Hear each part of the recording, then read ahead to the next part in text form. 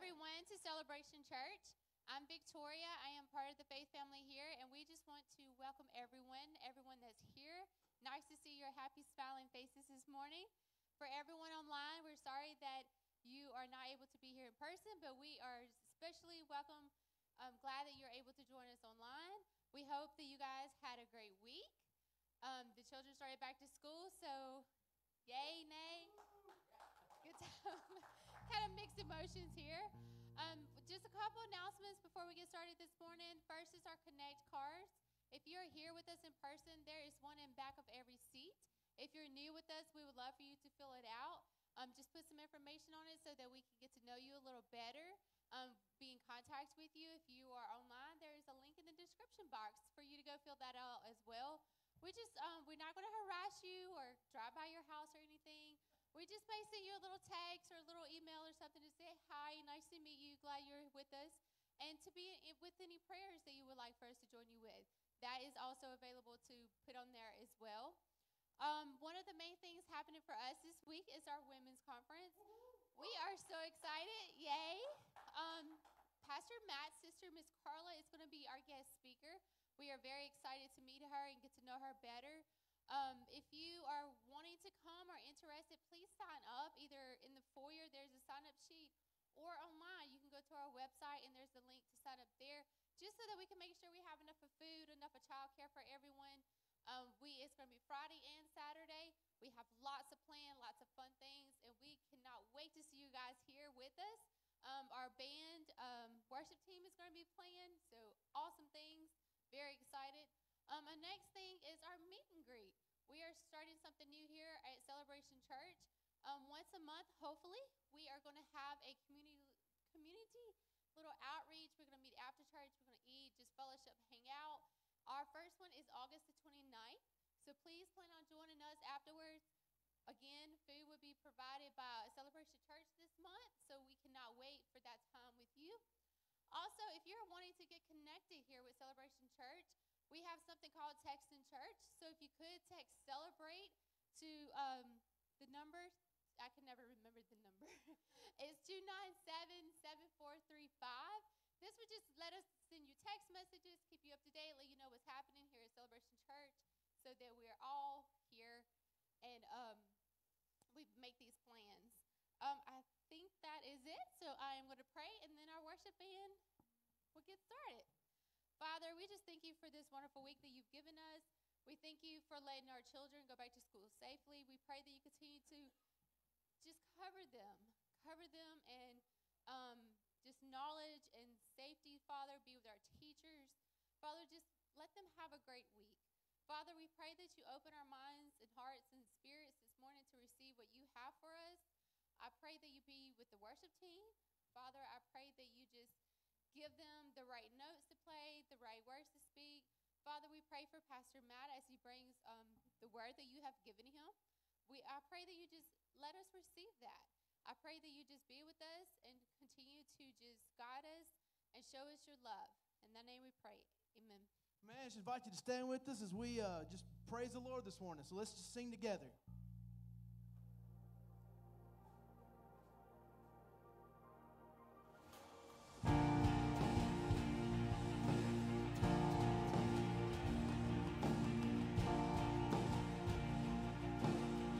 Out. All I see is the battle. You see my victory.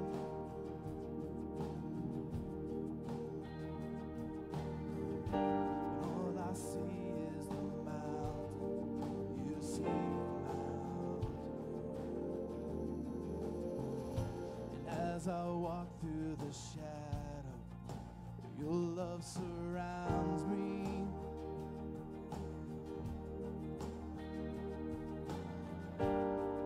There's nothing to fear now, for I am saved.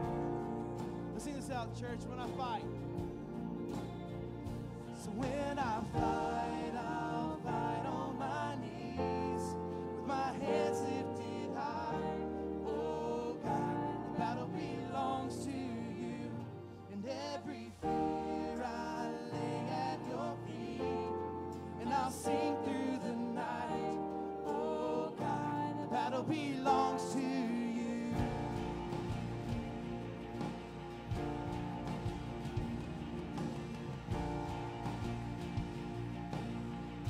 And if you're for me, and if you are for me, who can be against me?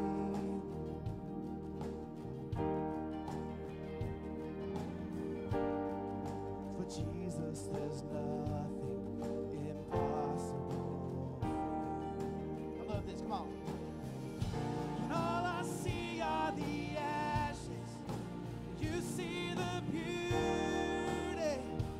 Thank you, God. All I see is a cross. God, you see the empty tomb. Come on, church, sing it out.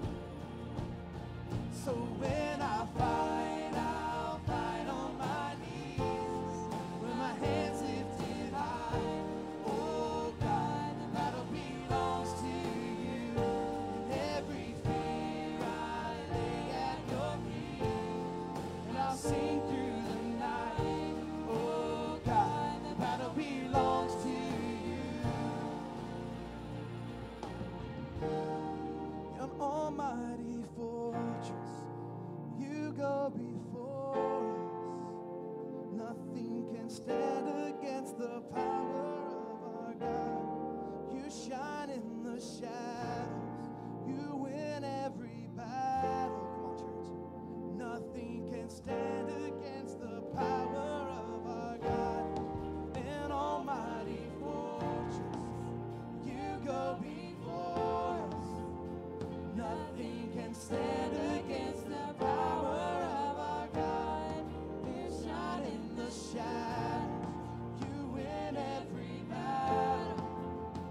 Nothing can stand against the power of our God. An almighty fortress, you go before us. Come on. Nothing can stand against the power of our God. You shine in the shadows, you win every battle. Nothing can stand against the power of our God. Come on, sing it out. So when I fight, I'll fight on my knees, with my hands lifted high. Oh God, the battle belongs to you. And every fear I lay at your feet, and I'll sing through the night. Oh God, the battle belongs to you. So when I fight, I'll fight on my knees, with my hands lifted high. Oh God, the battle belongs to you. And every fear I lay at your feet, and I'll sing through the night. Oh God, the battle belongs to you. Oh God, the battle belongs to you.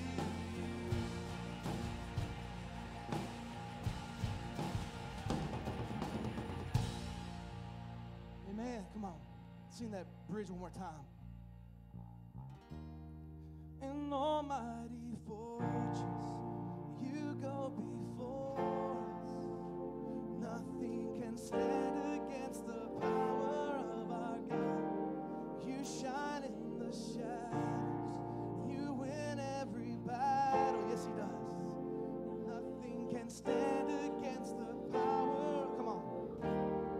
An almighty fortress, you go before us. Nothing can stand against the power of our God. You shine in the shadows, you win every battle. Come on. Nothing can stand against the power of Almighty Fortress. An almighty fortress, you go before us.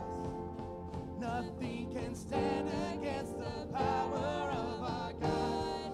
You shine in the shadows, you win every battle. Nothing can stand against the power of our God. Yeah, yeah. Come on. So when I fight,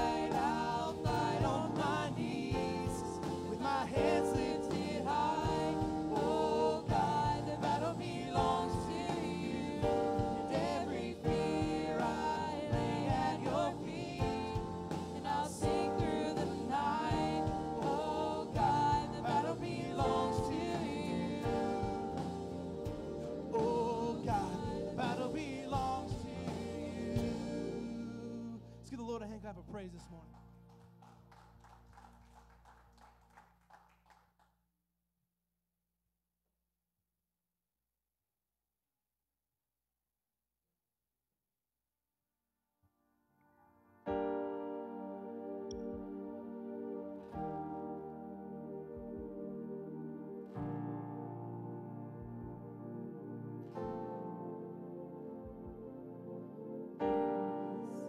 Bring it all to peace.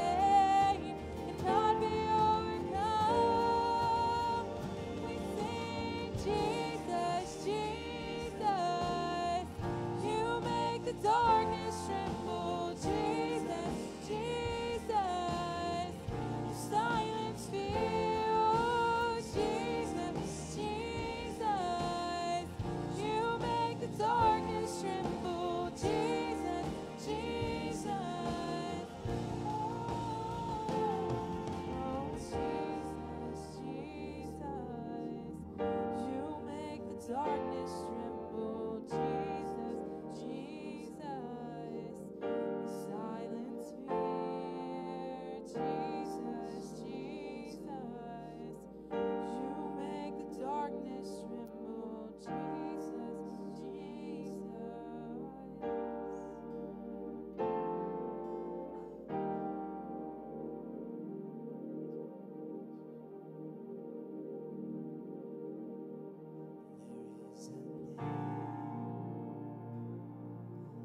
reigns without contention, whose power can't be questioned or contained. With humble faith, he rules the earth and heavens. His glory knows no measure or refrain, and is bursting past the borders of space. Come on, you sing it. Jesus, enthroned upon the praises of our hearts.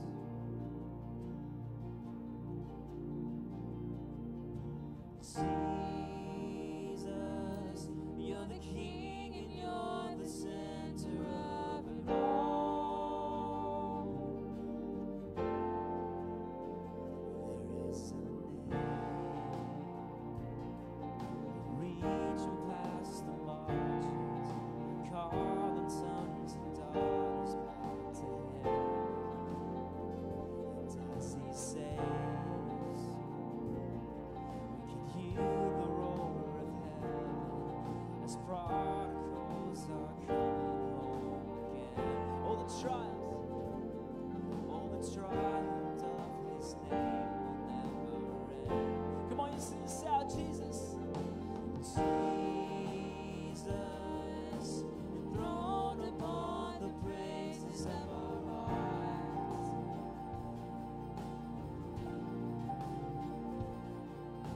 Jesus, you're the King and you're the center of it all. Yeah, we sing Jesus, Jesus,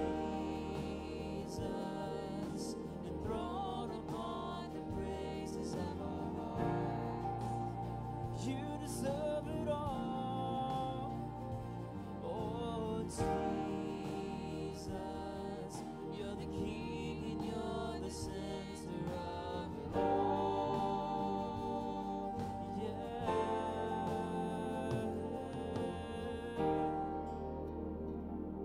Come on, sing out our song. Oh, we love you, Jesus. We love you. We give you praise, all adoration. We love you, God. Come on, let's sing this song. We love you, Jesus.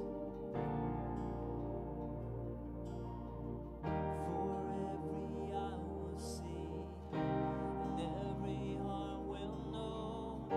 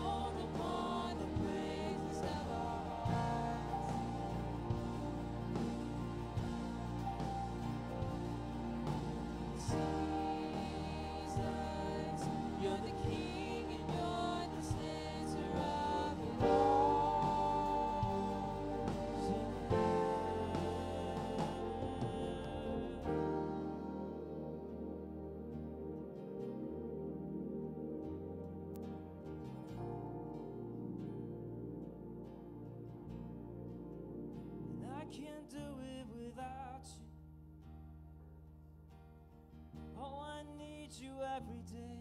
I need you, Jesus. Come on, whatever you're going through, begin to sing out your love to him. I can't make it without you. I need you every day.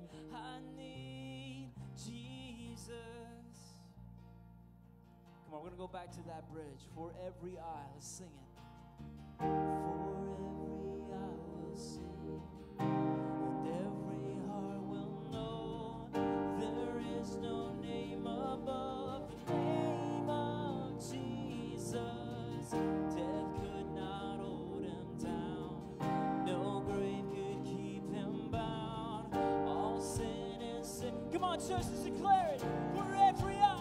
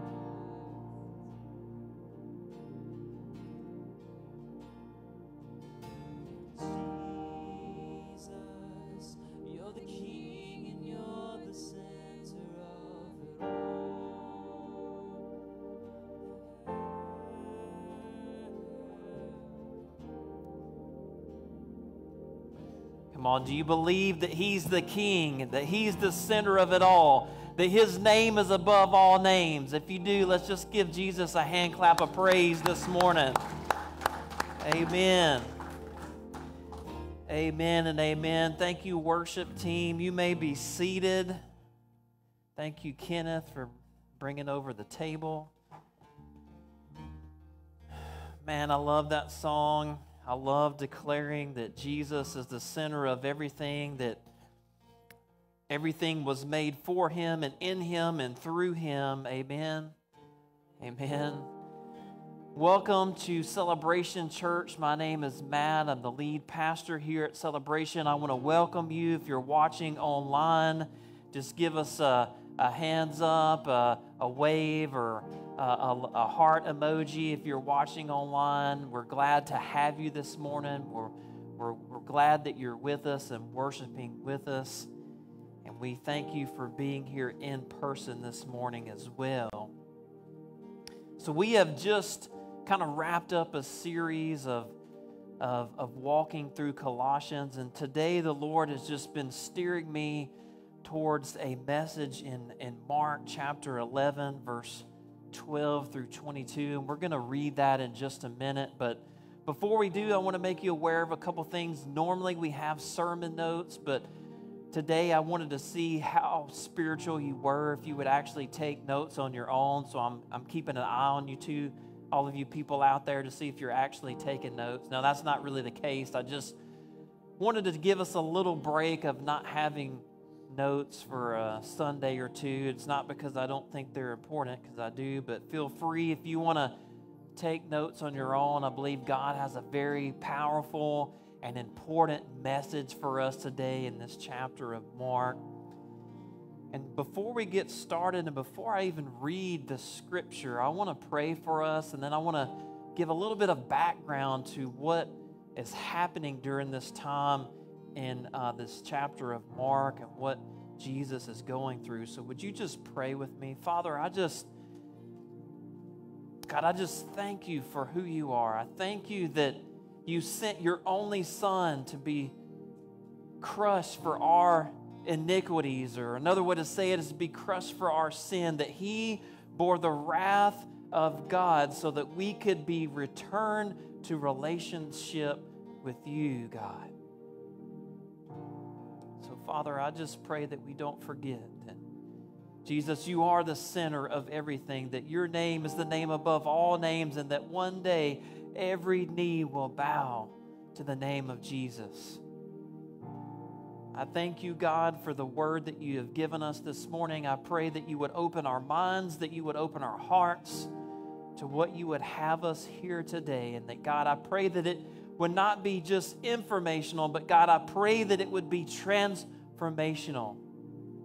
That your word is living and active, sharper than any two-edged sword, separating between bone and marrow, between soul and spirit. Father, I just pray that your word would just encompass our hearts today. And Holy Spirit, I just pray that you would just rest on us this morning, that you would give us wisdom and insight and understanding from your word that testifies of the Son of God, that Jesus is the way, the truth, and the life. In his name we pray, amen and amen. So I want to give you some background and timing of what is going on in this scripture in Mark. And by the way, if you have your Bibles, you can turn to Mark chapter 11, verse 12 through 22. That's going to be the main text that we're going to be walking through this morning. If you don't have a Bible, there are Bibles here kind of scattered throughout the worship center in the back of chairs, and you're welcome to take that Bible. That is our gift to you if you don't have one. And so here's the background. Jesus in this chapter in Mark has just kind of come into the town on his triumphal entry into Jerusalem. And this is a time that is called Passover. This is Passover week, and the Jews are celebrating their freedom from Egyptian slavery. And also what the Jewish people are anticipating in this time is they're anticipating that the Messiah will free them, the coming Messiah will free them from Rome's oppression.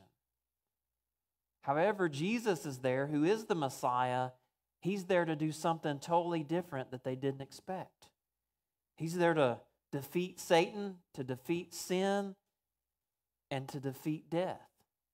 And so even the disciples are not really understanding this at the moment. And what's interesting here in this story is that we see that Jesus gets angry, that he gets mad. And some of the things that Jesus says here and almost that he does almost seems out of character or out of character of who Jesus is or what we know him to be. And so I believe that when things like that happen, they kind of flip the script a little bit, that it's really important for us to understand what God is trying to get us to understand and to know, and even for the disciples at the time. So I don't know about any of you, but I know it's hard to believe this, but there's been many a times in my life when I've got angry. And I know you look at me and you're like, really? He's such a laid-back, kind of calm guy. He's like, he probably should have grew up in California, like on a surfboard. But believe it or not, I'm almost 100% Irish, and as they say, the Irish kind of have that Irish temper sometimes. So I know just kind of imagine it. I know it's hard for you to believe that this guy gets angry sometimes, right? But I don't feel too bad because we see here that, and there's other places, but Jesus gets angry. Of course, there's a difference in Pastor Matt's anger and Jesus' anger. In fact, there's two kinds of anger, right? Now, I know looking out into this audience, I can just look at all of you and I know that you don't get angry, right? That you are so spiritual and so full of God's love that you never get angry, right? Like Betsy never gets angry. I can just look at her with that red Irish hair, and I'm like, she never gets angry. She's so spiritual. She loves Jesus, and the wheels on the bus go round and round. That people just cut her off in traffic. They stay in the left lane. They never use their blinkers, and she does not get angry. But Pastor Matt is different. I struggle with that sometimes. I'm confessing before you, okay? I can't see you people online, but I bet you never get angry either. And so what we see in the Bible is that there's two kinds of anger. There's a righteous anger, and there's an unrighteous anger. And so what does a righteous anger mean? Basically, here's what it means. A righteous anger is when you get angry at what makes God angry. In fact, Psalms 4:4 says, "Be angry and do not sin." Unfortunately, I have been guilty of the other kind of anger many times in my life, the unrighteous anger. And what makes God angry is when there's a perversion of his goodness. And there's a word for that, and it's called evil. That's really what evil is. Evil is a twisting and disfiguring of God's goodness and of his glory. Unrighteous anger is when we get angry when something offends us, or we could say it a different way, when something basically slights our own pride. It really has nothing to do about being anger over the marring of God's glory or his goodness. That's unrighteous anger. And a lot of times when we have that unrighteous anger, that anger has control of us instead of us having control of the anger. Amen? That's another way to say it. And so some of you may be sitting there, maybe you've been taught this, maybe you've grown up this way, or maybe you've had this thought that, man, it doesn't seem right for me to have anger or to be emotional. And I believe, like the Bible says, that we were created in the image of God.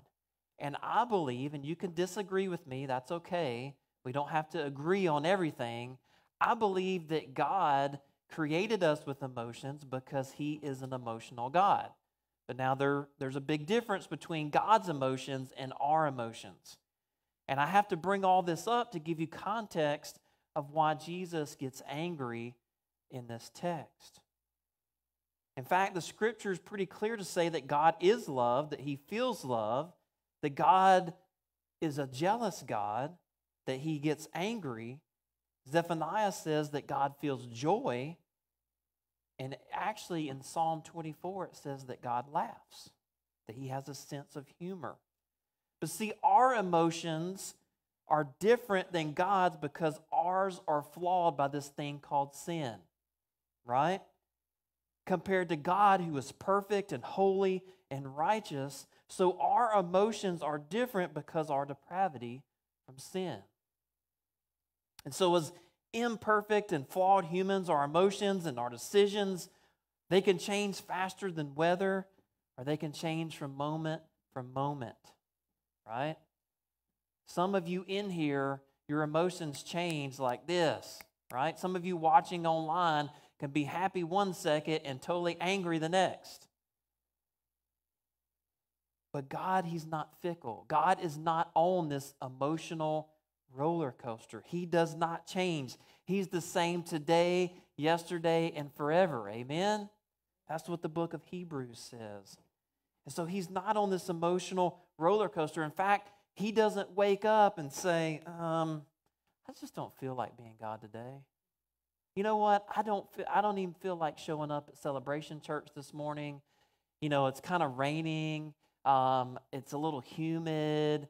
My stomach's a little queasy. Right? I just don't feel like showing. I don't want to be God today. That's not the God that we serve. He's the same today, forever. He is good. He is just, and he is true. So let's go to this chapter. Hopefully you've had plenty of time to turn there on your phone or in your Bible, right? And let's read the scripture. Let's read what happens here, and hopefully we're going to bring it up. And so here's what it says.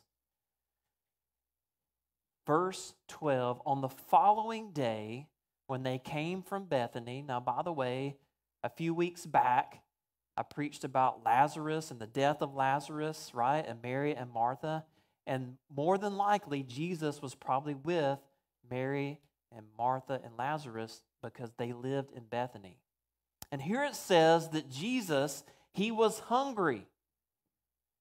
Now, this may shock some of you. You may not know this, but Jesus, who is God, he's 100% God and 100% man. So here we see Jesus is hungry because he is man. He gets hungry like us. In fact, like me, he may have been what we call hangry. Now, if you don't know what that means, you can ask somebody to your left or right quietly, what does hangry mean? We kind of see this play out a little bit here. And so Jesus is walking from Bethany. He's going to Jerusalem for Passover week. By the way, at Passover week, what you have to understand is there's hundreds of thousands of Jews and Gentiles coming to celebrate Passover week. They're coming to the temple. This was like the Mecca. This was the place to be this time of year. Okay, this is a big deal. And so Jesus, it says, and seeing in the distance a fig tree in leaf, he went to see if he could find anything on it. Remember, he's hungry. When he came to it, he found nothing but leaves, for it was not the season for figs. And he said to it, hear this now, Jesus says to it, he's getting personal with this tree, may no one ever eat fruit from you again. And his disciples heard it. And they came to Jerusalem, and he entered the temple, and he began. All right, let's pause right there. So take that scripture out, because I don't want to get to that yet. So here we see Jesus getting angry. We see that Jesus is hungry because he's all man, and he's all God, and he gets hungry just like us. He sees this fig tree in the distance, but the tree just has leaves on it. Now, I don't know if this has ever happened to any of you, but maybe when you were in school, maybe when you were at some event or something, and you pull out your wallet and you have like $2 or $3 left, right? And you're hungry, and you go to that vending machine, and you only have those $3 left, and you put those crumpled up, dollar bills, and you put it in, it spits it out because it's so wrinkly and dirty and sweaty, it doesn't want to accept it, and you're like, no, accept my dollar. And it finally takes it, and you're like, yes, Snickers, right? And the thing goes, and it stops, and it's like right there, and you're like, what? What just happened? My last $3, I'm dying of hunger, and you just hang up on me, and what happens? You start shaking it, and you might kick it, right? You might mutter some words that are unholy words in your unrighteous anger, right? And you might even curse that vending machine. How dare you? You took my last $3. You don't even realize there's people filming this and putting it on Instagram that you don't even know. They're laughing at you. Maybe you've never done that. Maybe it's just me. But that's almost the feeling that we can get when Jesus sees this fig tree with no fruit on it. But remember in verse 13, if you can go back, Gabe, it says when he came to it and found nothing but leaves, you're like, okay, what's going on? But then Mark says, for it was not the season for figs. So you're like, okay, Jesus, why are you getting personal with this fig tree? What do you got against the fig tree? It's not even the season, right? And you think, well, maybe Jesus is not just here. Maybe he's not having righteous anger. But here's what I want you to understand. I want to give you a little context to the fig trees. So we know because of the text that this is Passover, right? This is basically around March or April. And for fig trees in March or April, they begin to have fruit. okay, come out, but they're typically not ready until August. In other words, the harvest of fig trees is not typically done until August. But there should be something more than just leaves on this fig tree. In fact, the way that fig trees work is they produce the fruit first and then the leaves come. Okay? You smelling what I'm cooking now, Trey? So Jesus comes to this tree, and even though it's not harvest season, this tree should have some fruit on it. And he finds nothing but leaves. And so the fact that he shows up and finds nothing but leaves, there's something going on with this fig tree. And I know I didn't give you notes today, but I want you to take a mental note, or if you have some blank paper, you might want to write this question down that I'm about to ask you.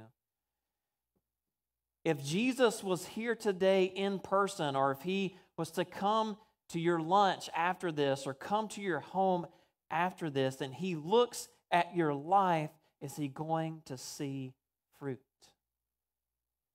Or is he just going to see leaves?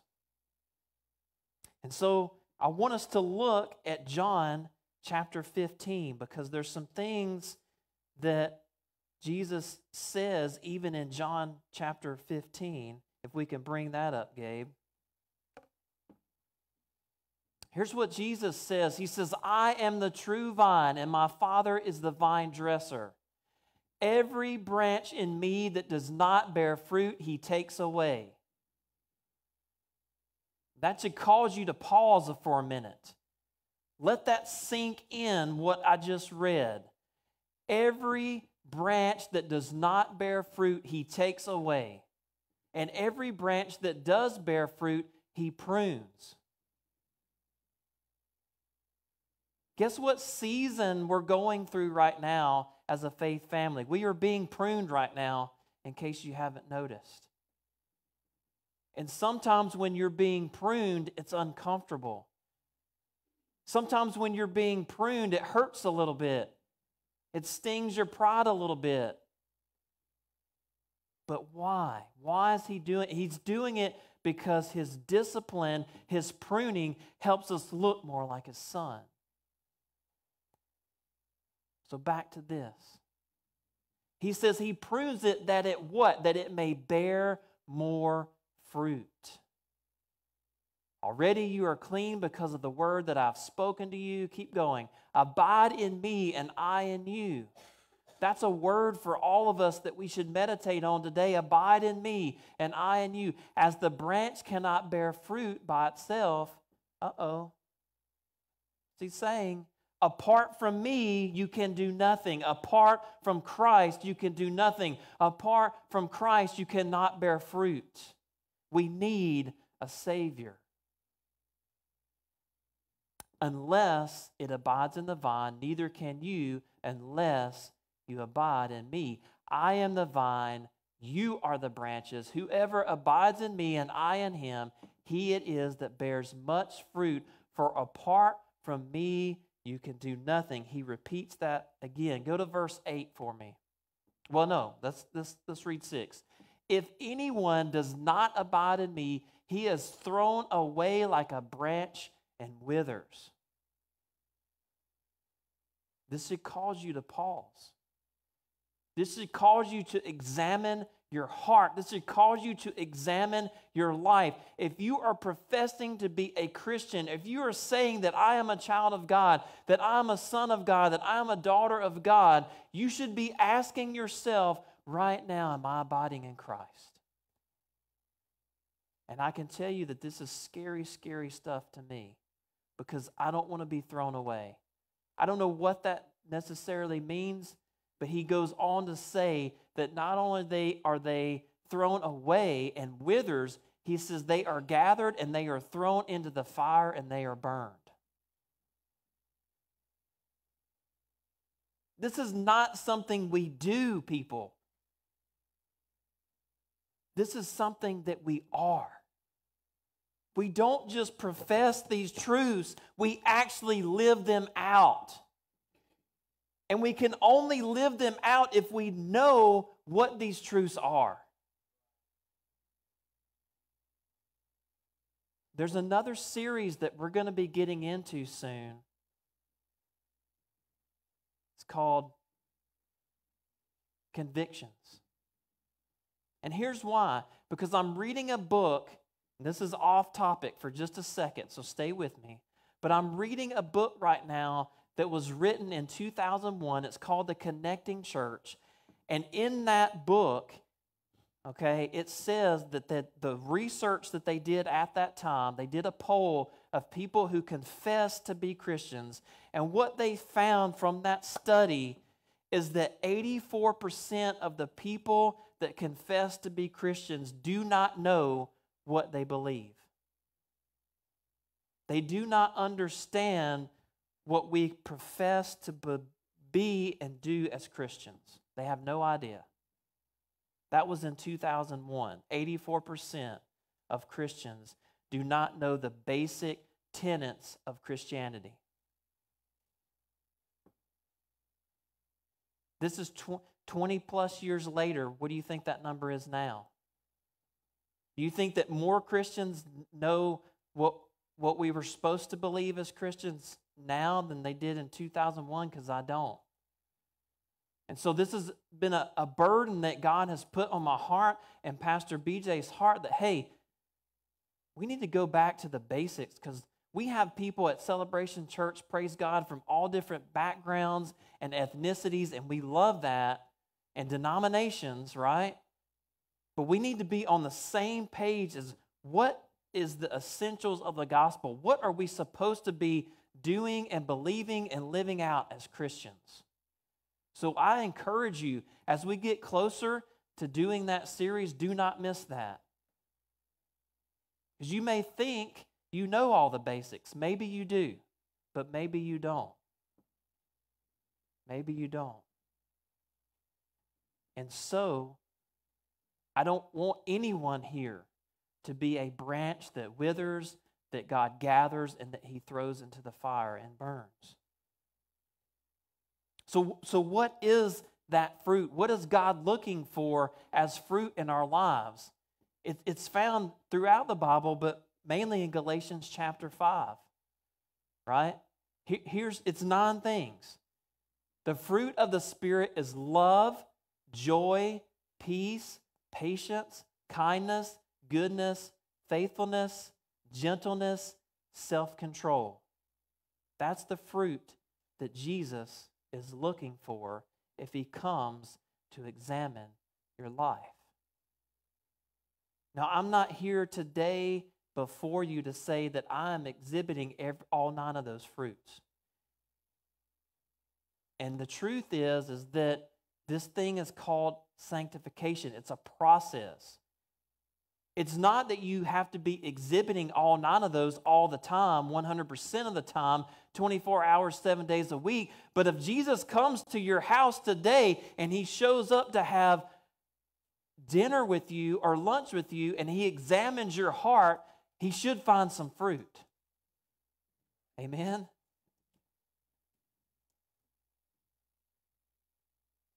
Matthew chapter 7, He says it this way: you will know them by their fruit. You will recognize them by their fruit. So I'm here to tell you something else today, that some of you are disappointed because you didn't get that promotion at work. Some of you are disappointed today watching online because that relationship that you had, it didn't work. Some of you are upset today because you didn't get into that school, that college that you wanted to get into. And I'm here to tell you that maybe it's because it was all leaves and no fruit.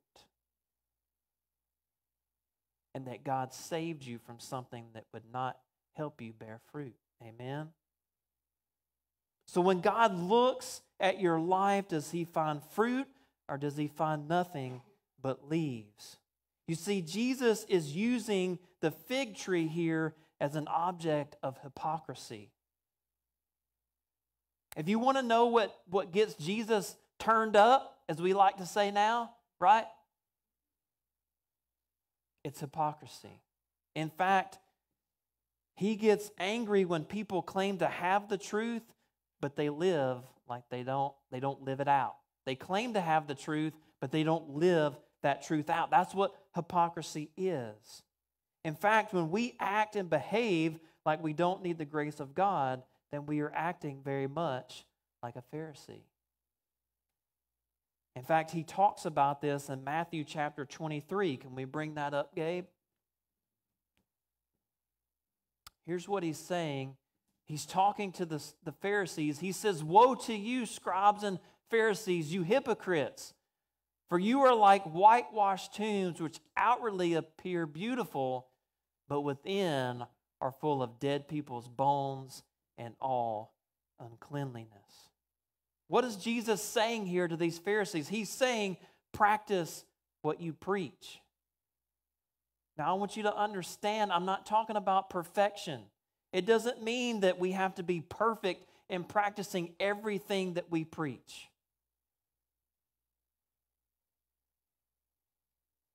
But when we behave like we don't need God, we act like a hypocrite.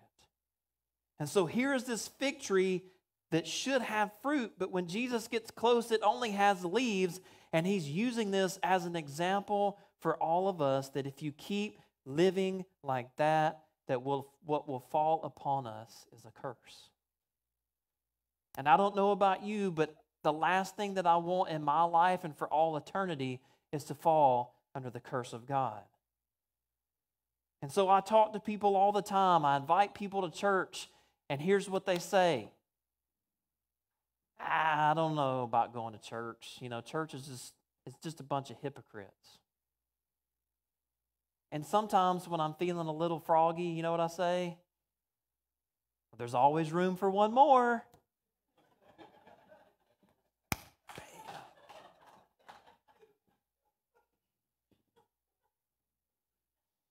That's when I'm feeling the unrighteous, like anger. I just let that out.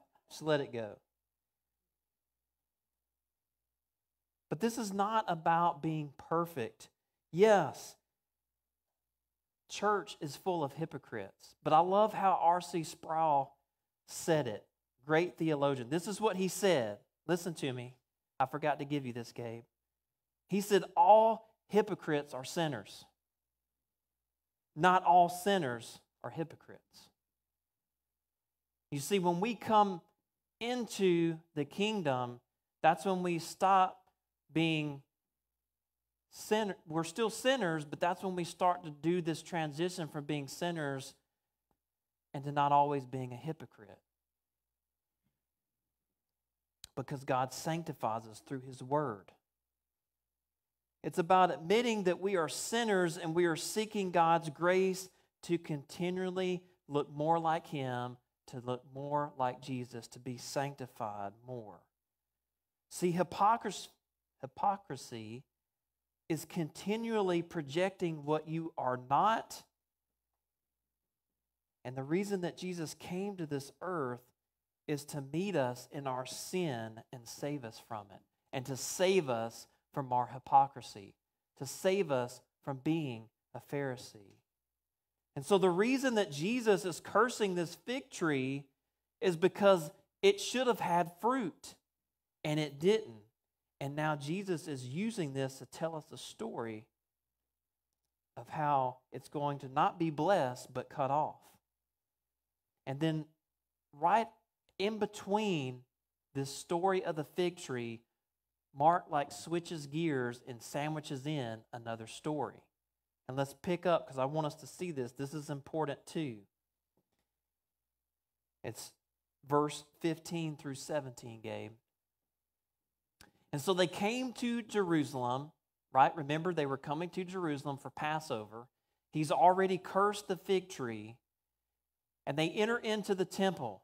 And Jesus begins to drive out those who sold and those who bought in the temple.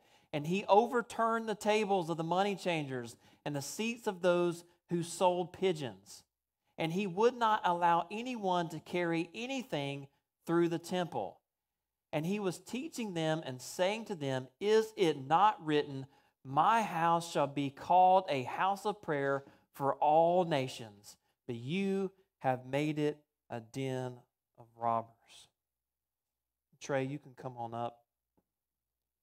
So we see that Jesus curses the fig tree, and now he's cleansing the temple. And here's the context of what happened, why Jesus gets so angry that he's driving people out of the temple courts, as he's flipping over tables and getting turned up, as we like to say.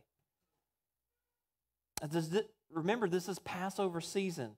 People are coming from all over the world to get forgiveness for their sins, or to have them forgiven. And to do that, they would need to buy an animal to sacrifice. And see, Jesus is not mad about what they're doing. He's not mad that they're selling these animals there. It's a matter of him being mad at how they are doing it. That woke some of y'all up, by the way. I appreciate that, Trey. It's not what they are doing, it's the how they are doing it. And here's what I mean by that. Jesus knows the motives of their heart. He knows the motives of our hearts. He knows their intentions. How many people know that you can do the right thing for the wrong reasons? How many people know that you can give for the wrong reasons, right? How many people know that just because you're in church today, just because you're watching online today, doesn't mean that you are in Christ? And so God cares about the why. He cares about the motivations of your heart. And so these merchants, these priests, what they were doing is they were selling doves at 15 times the normal price. And so Jesus turns over the tables of those selling doves. Why? Because the doves were the poor man's sacrifice. See, in Leviticus 5:7, it says this: anyone who can't afford lambs, bring 2 doves to the Lord as penalty for sin. And so Jesus sees what these merchants and these priests are doing, that there's poor people coming into the temple courts to buy these doves because they can't afford a lamb. And these jokers are selling the doves at 15 times the price. They're selling them at a premium. They're profiting off of the poor man's hope to be forgiven and healed of his sins. And Jesus says, no, we're not going to do this. And that's when he gets angry. That's when he turns up. That's when he flips the tables. And he says, get out of here. It's not because they were selling something. Because I know some of you are sitting there thinking, well, there's some church merch right out there. When this service is over, we're going to burn that church merch, right? It's not the what, it's the how. It's the intentions of their hearts. It's what they were doing, selling at a premium. And Jesus says, no, you're not going to profit off of people's desire for forgiveness and healing. We're not going to do that. And so he gets mad. But I'm here to tell you, and he got mad with a righteous anger because they were perverting God's goodness. Amen? But here's the good news that I want you to see today. That if you can't afford a dove, there's a lamb that he's willing to sacrifice for you. He's willing to give his life for you, to lay his life down willingly and freely, because he knows that it's more blessed to give than to receive. So when you can't afford a dove, the Lamb of God says, I will lay my life down for you. In fact, Jesus is not just mad about the doves, but also about this culture of exclusivity. In fact, if you go back to that scripture, Gabe, back to verse 16. Go to 17. Here's what he says. He says, is it not written that my house shall be called a house of prayer for all nations? Every tribe, every tongue, every nation. And so what they were doing is they were excluding the Gentiles. They were keeping the Gentiles out. In fact, this is the only place that the Gentiles could come and even get close to the presence of God. And because of all this, they were getting pushed out. They were being excluded. And Jesus sees what happens and he says, I know that you thought the Messiah was going to cleanse the temple of Gentiles because that's what the Jews were thinking. He says, but it's quite the opposite. I've come to clean the temple for the Gentiles. Amen. Is anyone thankful today that he cleansed the temple for you and for me? And so it's a house of prayer for all nations, for all tribes, for all tongues. He curses the tree. He cleanses the temple to change their hearts. Skip down to verse 20, Gabe. Look what Peter says. It says, as they passed by in the morning, they saw the fig tree withered away to its roots. And Peter remembered and he said to Jesus, Rabbi, look, as if he's surprised that Jesus said something and it happened. He says, the fig tree that you cursed has withered. And Jesus answered them, have faith in God. You see, Jesus was announcing to the disciples, he was announcing to us 2,000 plus years later that anything that is not rooted in me will wither away and die. So I don't care what you like, what your passions are, if it's not rooted, what your hobbies are, if you are not rooted in Christ, you are literally going to wither away and die. And when Peter says, look, what we see here is that Peter's faith is rising up in his heart, and he's not just seeing with his eyes, but he's seeing with the eyes of his heart. Did you know that we can see with the eyes of our heart? In fact, Ephesians chapter 1, verses 18 and 19, that's what it says. It says, having the eyes of your hearts enlightened, that you may know what is the hope to which he has called you. What are the riches of his glorious inheritance in the saints? And what is the immeasurable greatness of his power towards us who believe according to the working of his great might? And so Peter says, look, it's withered away from the roots. And Jesus says, I know, because anything I say, it happens. And Jesus says, that temple over there that you see, it's about to wither away too. Because I'm going to form a new temple, and I'm going to form that new temple in your heart. For I will be cursed on a tree so that I may cleanse your temple, so that your heart will be changed, so that I may dwell inside you. Friends, that's what Jesus did for us on the cross so many years ago. So that we would know the riches of his glory, so that we would have faith in God. And he's inviting you today to put your faith in his Son, in Jesus. He came to abolish religion for relationship. He came and was put on that cross to absorb the wrath of God that we all deserved. And he took that on the cross and he washed us in his blood, so that by his blood we are washed white as snow from our sins, so that our heart would be made new.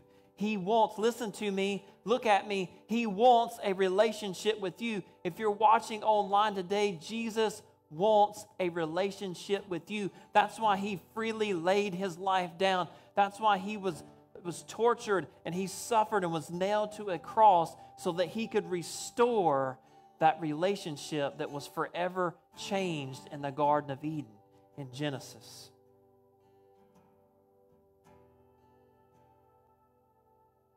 He sent his Son to die on a cross, to be crushed, so he could repair what sin had taken away. Jesus says, I'm the way, I'm the truth, and the life, and whoever believes in me shall have eternal life. Maybe you've never tasted and seen that God is good. Maybe God has used His word this morning, if you're watching online or in purpose, to help you realize that you are in desperate need of a Savior, that you are a sinner, and that you are spiritually dead. And He's saying, come to me, for I'm the bread of life. I'm the living water. You will drink of my water, and it will quench your thirst. Maybe you realize that you being a sinner, that you deserve the wrath of God, and that you need a Savior. Or maybe you are a believer, and you realize, I don't know how much fruit is evident in my life. Maybe you need to confess to God today, God, I don't know how much fruit is on my tree. God, I don't want to be just a tree of leaves. So as Trey begins to lead us here in just a moment in response to God's word, I would just ask for you to search your heart. If you're a believer, I would just ask God to examine my heart. And God, if I'm not exhibiting, if I'm not producing any fruit, would you help me, Holy Spirit? Would you give me the truth? Would you lead me in wisdom? God, I need you. I need your grace and mercy today. Maybe you've never surrendered your heart to God. Maybe it's time for you to make that profession of faith. Maybe the Holy Spirit is leading you right now in this moment to do that. And I just want to encourage you just to cry out to the Lord. He can hear you. So Trey, would you lead us? Would you lead us in that song?